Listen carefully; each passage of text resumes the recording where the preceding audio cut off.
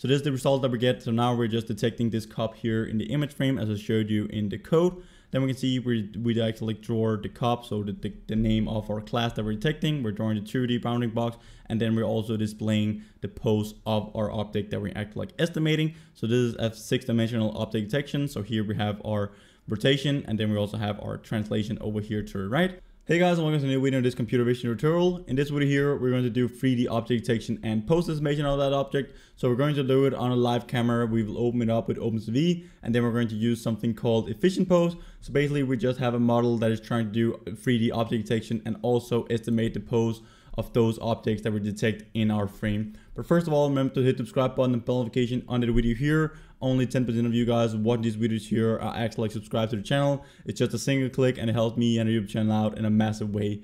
You can also become a member of the channel if you want to support the channel with a small monthly fee. Everything will go to create more and better quality content here on the channel. Also, if you're a member of the channel, I can help you out if you have some problems in your own projects. I can help you out, give some guidance and so on if you're a member of the channel. So thank you guys.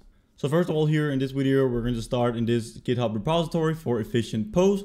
So this is basically the code that I've just cloned, and then I have also made like this inference on a live webcam, and then we're taking specific objects that we want to do 3D pose estimation of, and also detection of.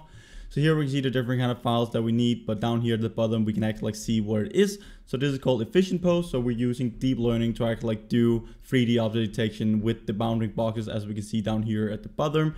We can see some 3D bounding boxes, and then we also estimate the pose of each of the individual objects that we detect in the scene. We can see the number of frames per second that we get over here with different like types of values. So this is actually just a Keras implementation that I'm going to show you guys how we can set it up and how we can run the inference with a live web camera on your own computer. All the code will be on my GitHub, so you can go down in my GitHub link under the video here, and then you just go into my GitHub, clone this repository and run it on your own computer as I'm just going to show you. So we need some installation. First of all, I'll basically just make a reference to this website here, or like to this GitHub repository. So first of all, you need to clone this repository or my repository on my GitHub, and then you're going to create a new environment. I'm using Anaconda. Then we're going to create a new environment with Anaconda because this is running on TensorFlow version 1, where the newest like things are actually like running on version 2 of TensorFlow, and it's really hard to go like from TensorFlow version 1 to 2.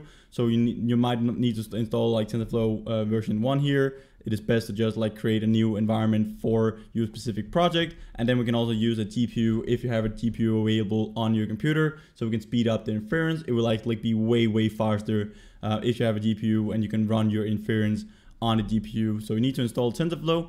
Then we need to go into the repository and install the different kind of like dependencies that we have. So we have like some OpenCV, NumPy, TensorFlow, and so on that we're going to use. And then we can basically just compile like Python modules because we're going to use Python, so we can actually like run this code here and also run it faster. So we need to compile some Python modules that is also that will also be used. So basically just follow this guideline here, or like these steps here for actually like installing these different kind of things. You also need Microsoft Visual Studio, so you can actually go in and compile the Python modules as well. But everything you can just follow this tutorial here, and then you can get it up and started. So here we have a dataset and the pre-trained weights. So in this video here, we're just going to use some pre-trained weights here from this repository. We can also have our own training. So basically we'll just have a path to our dataset, and then we can just specify the weights where we want to store the weights file. And then we can just call this Python script here train.py. And then we can actually like just train our own model here on this dataset here, or like on this model, pre-trained model. They're using a dataset called LineMod and also occlusion. And I think they're also using like the Coco dataset for 3D object detection as well. We can also see like for inference here, we can run their inference Python file here. We can also do it on a webcam, which is the Python file that I have just like edited, so we can run it in OpenCV and on your own computer and take specific objects and actually like do object detection with that. So here we can see that we both get like 3D pose estimation and also detection of those objects in the scene, or like from the images that we have in our camera. So let's not jump into the code here. I'm just going to go over the code here like kind of fast, and then we're going to run it, and then we're going to see the actual like results that we get by you doing like 3D object detection and pose estimation of those objects. So first of all, here we need to, I have our Anaconda environment. So I've just created my Anaconda environment We can see here I have an environment called efficient pose, and then we basically just have Python 3.7, and then I just installed TensorFlow 1 point something with GPU support. So we're going to run this on the GPU. So first of all here, I'm just going to choose this environment. We're going to import the different kind of modules that we need. So we need OpenCV to open up our actual like webcam, NumPy, some math modules, and also TensorFlow. And then down here at the bottom, we're just going to import the model. So we're going to have our efficient model built. And then we also have some utils to actually like pre-process the image before we can pass it into our efficient net. So we're using some kind of like efficient net structure as the backbone for extracting features. And then to build this pose estimation neural network on top of that efficient net to actually like do the 6-dimensional or like 6D pose estimation of our objects in the scene. Then we also have some utils for our visualization. So we can just draw our detections that we're detecting in our image. Then we have our main function, which we can actually just run efficient pose in inference mode live on a webcam. So we're just going to open up a webcam, load in the images, pass that image through the model, and then we just get the results out and display those results on a window here from OpenCV. So here we can see that we set our CUDA visible devices here equal to 0. So we're going to use the GPU if we actually have a CUDA installed, and we also have an NVIDIA graphic card here that we can run our inference on instead. Then we can specify the path to our weights. So here we can see we have different kind of like weights if we're going to the weight files up here at the top. So in here we have a folder called weights. We just go inside that. Then if we want to use the weights trained on the Coco dataset or like the line mod or the occlusion dataset, we can just go in here and then we can choose the different kind of like pre-trained models that we have. So in this way here, we're just going to go with efficient det D0. So we're just going to specify the path here to our weights. And then we can also specify if we want to have a save path, if we want to like save our results somewhere in a directory or like in a file or folder. Then we can also specify the image extension and so on. We're not going to do that in this video here because we're just going to open up a live webcam and actually like run it. Then we're going to open up our Coco labels.txt file. So we basically just read in all the class names that we have in our Coco data set, so we can actually like display what are we detecting of our objects later on when we actually like run our model. So this will just load in all the labels from the Coco data set. Then we can set up a score threshold for our confidence score. So if we are above this threshold here, we're actually like confident that this is a good detection, and then we're going to say like this is a detection. If our detection or like a confidence score of our detection is lower than this threshold here, then we will just like occlude that detection, or we'll just like will not take care of that detection. So you can play around with this threshold here. You can like lower it a bit more if you don't get any detections of all, or if you get too many like false positive, you can also like increase this threshold value here as well. Then we're just going to have some booleans here for like drawing like a bounding box in 2D, and also if you want to draw the name of the detection that we're actually like doing. First of all, we need to get our camera matrix. If you want to get more exact results, and if you're training on your own dataset, you should calibrate your camera by yourself and also get the camera matrix for your own camera to get better results. But in this video here, we're just going to go with the examples where we're going to use the line mod camera matrix, so the intrinsic parameters of the camera that is used for this dataset here. Then we also have the names for the 3D bounding boxes. So if we want to draw the 3D bounding boxes, we'll also get those for the line mod dataset. So in this video here, we're just going to draw 2D boxes around our objects, and then we're going to do post estimation of those objects, because we need to actually like detect the items from the line mod dataset if we want to do like these 3D bounding boxes and draw them on top of our detections. Then we can also have our classes for our 3D boxes, so the same as for 2D. So if you want to display what type of objects are we actually like detecting in our image frame. So we will also get the number of classes, and then we're just going to build our model and load the weights. So here we basically just pass in our functions. So we have the number of classes, we have our phi value, we have the confidence score, and then we have the path to our weights. And then this model here, like this build model and load weights, will actually like just build the efficient net model that I showed you. And then it's going to load the weights into the model. So it's basically just creating our neural networks and then loading the weights into our neural networks. Then we both have our model and we also have the image size. So then we can open up our webcam here with the video capture. We're just going to take the 0th index because this is the first camera that I have attached to my computer or like in my computer. Then we have our webcam open. we're just printing out that we're starting the inference. Then we have a while loop running, like as long as we're not terminating our program by hitting Q or some other different kind of like values. So here, if you hit Q, we'll actually like just terminate our program. Then we can go in, load in an image from a webcam. So we just have webcam.read. We will then read in our image frame from our webcam. We will store it in this image variable, and then we can also check, or we have this boolean got image. So if we got the image here, we will just continue. And if not, we're just going to like terminate our program as well, because then we can't read in image frames from our webcam.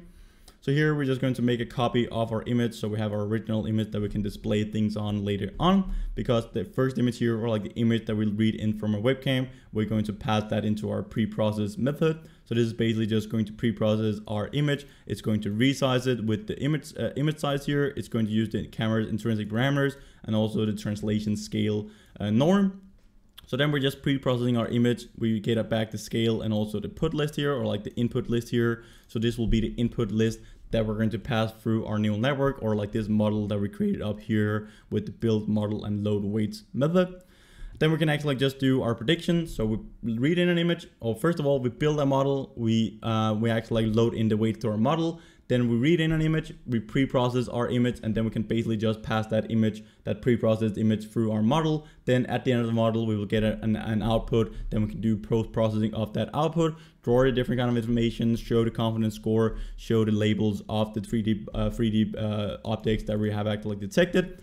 So now we're going to take the prediction step. We have our boxes. This method here will actually return the boxes, so the bounding boxes, the score, so the confidence score of how confident are we that we actually like detect the correct objects. We also have the labels of those objects. We have the rotation and also the translations. So this will be the post estimation of each of the individual objects that we detect in the scene. And we get these results by just calling model.predict on batch, and then we just throw in our input list that we have from our pre-processed image. Then we can actually like do some post-processing. Again, we're just going to have some post-processing. We're just going to pass in our outputs from our neural network, and then we just post-process them, and then we get the results back here at the end again. Then we actually like have everything. We can just draw the detection, so we can just call that method here that we imported in the start of this program, or like in the start of the video here. So we draw the detection, we pass in the original image, boxes, scores, labels, also the poses, so the rotation and the translation. You got just combine that and you will get a transformation, or like this 6-dimensional object detection, or like post estimation of our objects. We also have the class or bounding boxes, our camera matrix, the label to the name, if you want to draw the 2D bounding box, and also if you want to draw the name on our image. Then down here, we're just going to have a for loop running through all the labels that we have. So here, labels 46 here in the Coco dataset is a cop. So you can just choose any label from the Coco dataset. You can just Google like the Coco dataset and you can get the indexes. You can also go in here in the file that we just loaded in the start. So here we have the text file. So if we go down to 46 here, we can see that we get a cop. So we start from the 0th index. That's why we have 46. So we have to go one number lower. But then you can basically just choose between like all of these different kind of indexes. You can also detect multiple objects in your scene. But if you just want to actually just want to detect one specific object, you just go in here and take these indexes. You can also have multiple indexes where you just have a list running through all of these detections and checking if the labels correspond to any of these. So we have a lot of different kind of objects that we can detect from this Coco data set. So now here we're just going to detect, like if we detect a cop in our image, we're just going to print out or like put out the text here that we have actually like detected a cop. And then we're also going to put out the text for our rotation and also for our translation for that object, or like for that cop that we have detected in the image. So basically we're just showing the 2D bounding box of the object that we detected, and then we're going to show the post estimation of that object in the scene. Then down here, we can just display the image with our predictions. So we're just going to use imshow image with prediction, and then we're going to pass into our original image, where we've also put this text up here for our post estimation. And then down here, we can basically just have our webcam released and so on if we hit Q on our keyboard. And that's basically everything that we need to go through here. So this is our main function. And then down here at the bottom, we just have these like get line mod camera matrix. So we basically just have our camera's intrinsic parameters for a camera. You can specify your own camera parameters here if you want to get more precise results. We can also get the line mod 3D bounding boxes. So if you want to detect any of these here, we can actually go in and display the bounding boxes on top of on top of our detected objects instead of only the 2D bounding boxes. And these are just like all these different kind of functions, so also build model and load the weights. So basically here it's just creating the efficient net model. So we have efficient pose here, and then we just load the weights and so on. But now we're going to run the program and see the results and how it actually like works here with our live webcam. So now we actually run the program here. We can see that we're successfully opening up like these different kind of like CUDA modules that we need. So here we can see that we're using a GPU. Here we can see the information about our GPU. So I have an NVIDIA GTX 1060, 6 GB of memory. So here we're using a GPU. We can see that we have loaded the weights. This is done, and then we're starting the inference. Then we're opening up our webcam and so on. So this is the result that we get. So now we're just detecting this cup here in the image frame as I showed you in the code. Then we can see we actually draw the cup, so the name of our class that we're detecting. We're drawing the 2D bounding box, and then we're also displaying the pose of our object that we're actually like estimating. So this is a 6-dimensional object detection. So here we have our rotation, and then we also have our translation over here to the right. Then we can actually see if I'm moving. If I just hold it pretty stable here, even though the bounding box is actually like flickering a bit, we still see we get values around like 0.8 here, 0.8 here, and 0.40, 0.8 here, around like 30 to 40 here if we're just holding our camera still. If I'm starting to move the camera here, we can see that we actually like get some changes in the values. We also get some changes in the translation over here to the right. So this is basically just estimating where is the object with respect to the camera. So if you want to do it in something like kind of like global scene, you will have to calibrate your camera. You need to know like where is your camera with respect to your like global scene, and then you can actually like estimate where is that object with the respect to the camera, and then you can transform that from the camera to the world scene, and then you can actually like detect where is the object in like the whole like world, or like in the object your defined reference frame. So here we see we move further back here. We can change the direction. We can also see detect some other different kind of monitor up here at the top, but we're only interested in the cup. I can also move it in the other direction, and we can see that it actually like changes to positive values for our cup. So sometimes we lose track of it. We can play around with the threshold, but now we can see that we're detecting a cup. We're also doing the post estimation. So this can be used for a lot of different kind of things. This is actually like a really cool model that you can just run. You can run it on all these different kind of objects that I showed you. It's actually like a really good post estimate that we get.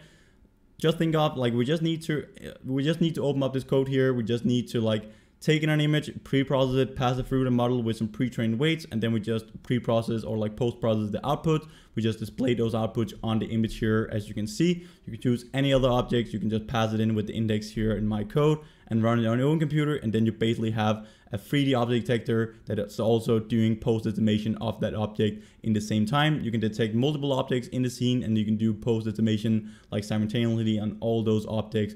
So thank you guys for watching this video here, and remember to subscribe button and bell notification under the video. It just will help me and YouTube channel out in a massive way. So in the future, I'm definitely going to do more videos about this efficient pose model, how we can use it for other different kind of objects, how we can train on our own data set, play around with it, make it more specific, do more modifications to the code that they have provided for doing like live inference on a webcam. Also how we can draw the bounding boxes or like the 3D bounding boxes on the objects, because that's also really cool, and then both display the 3D bounding boxes, a coordinate system of the post estimation, and so on. So I'm really looking forward to that. If in the meantime you're interested in computer vision, deep learning, and so on, I also have tutorials about that. I'll link to one of them up here, or else I'll see you next video, guys. Bye for now.